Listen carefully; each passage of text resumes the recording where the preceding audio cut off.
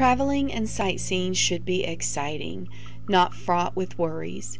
Make your plans carefully and be cautious while you're on vacation. You can enjoy a safe trip keeping in mind these 10 safety tips.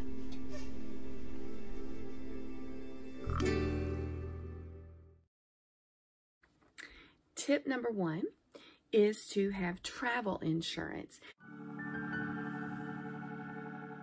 This is essential for older travelers who are more at risk for falling and hurting themselves. So we know a lady who had went to Ireland, and while she was there, she stepped off of a curb on a street, fell down and broke her hip. And she had to be in the hospital there in Ireland for at least a week, maybe even 2 weeks. And we're not sure if she had traveler's insurance at the time this happened several years back. We were not travel agents, so we didn't ask her if she did or anything. But for situations like that, traveler's insurance is key to helping with medical costs and that sort of thing, because you just never know when that is going to happen on your travels, especially as midlifers and senior citizens.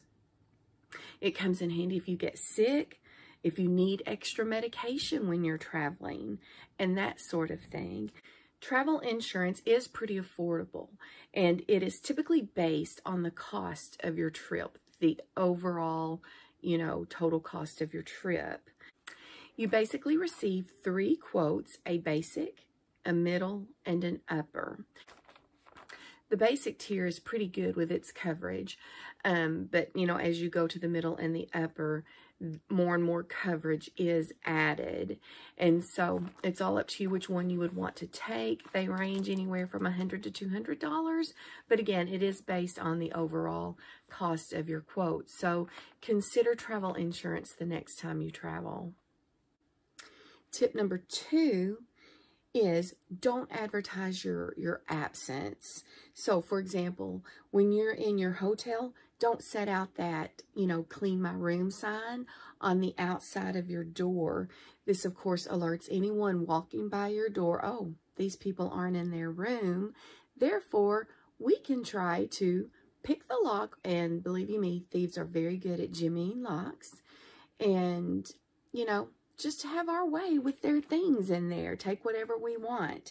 So yeah, they look for signs that let them know no one is in that room.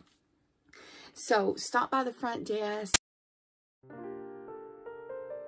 or even call before you leave your room and let them know you are leaving, and someone can come clean your room and that sort of thing. Don't hang that sign on your front door. And then along these same lines, try to book a room that's close to the elevator, where there's extra foot traffic, going by your room and everything.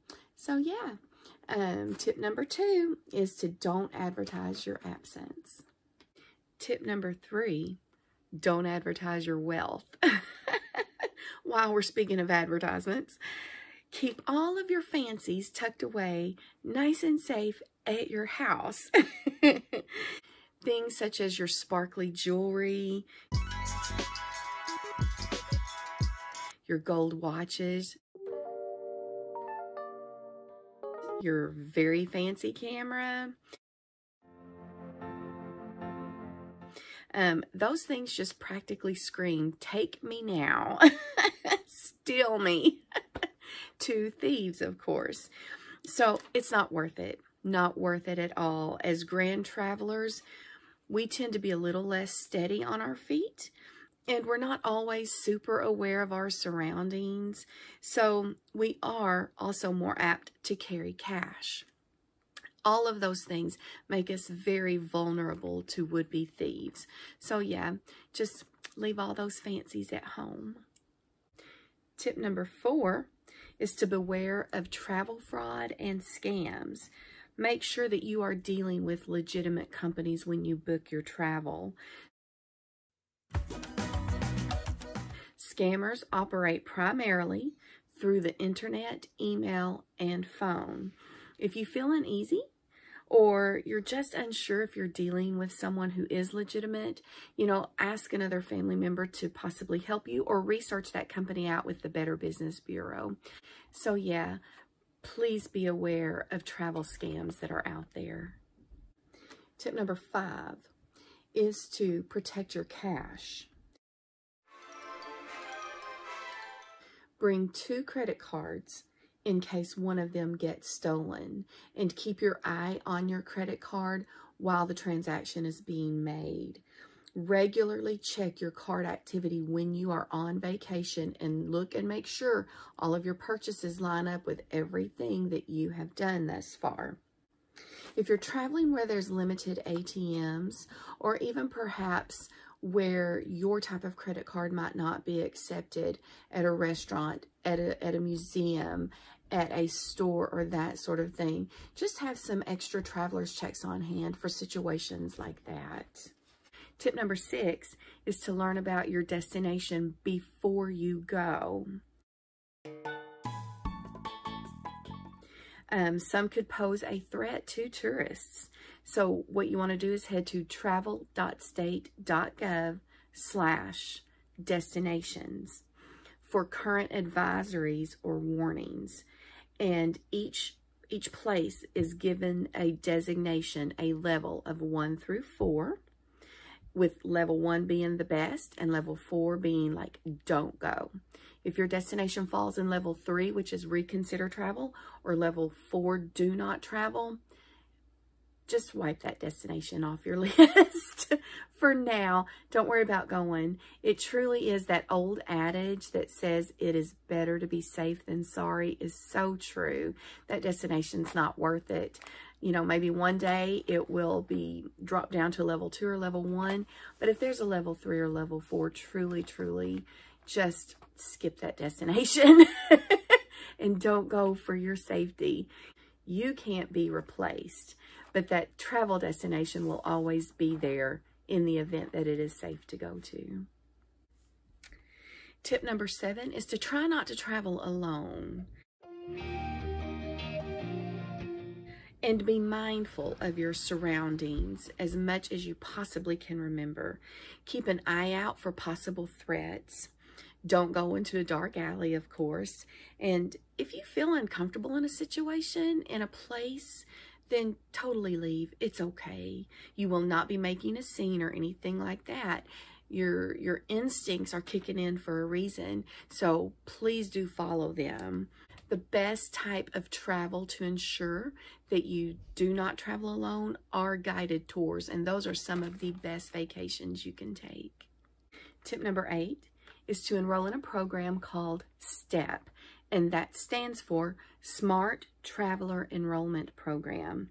It is a free service available for all U.S. citizens to enroll their trip with the nearest U.S. embassy at the destination you're going to.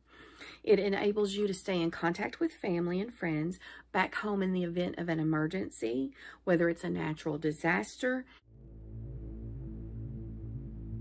civil unrest, or a family emergency.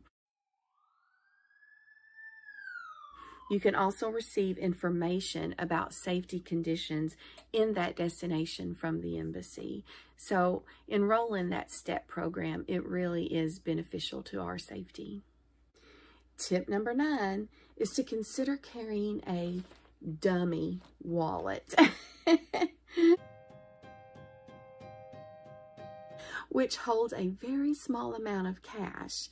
So if you were to be confronted by thieves, you could just hand over that dummy wallet and then walk away, avoiding any further conflict or stress on your vacation. Our last tip for this video is don't let anyone touch you. And that is super easy right now considering the pandemic. Nobody should be touching you right now, period. So when you're traveling, don't let them touch you. Don't let them try to give you something or sell you something or anything like that. There is no reason anything like that should be going on right now. So be very aware of someone who's trying to do those things. So there you have 10 tips to help you travel safely as midlifers and senior citizens, or grand travelers, as I like to call us. And what I would like to know is if you have any safety tips that have helped you in your travels as a grand traveler. If so, please leave them below in the comments and share them with us. I would love to read them. So yeah, I hope that you enjoyed this video, and I hope that in some way it will help you in future travels remain safe. And if you can and don't mind, please give this video a thumbs up and consider becoming a subscriber to our channel here at Gate 24 Travel. We really would appreciate it so much. So until the next video, take care and we will see you soon. Bye-bye.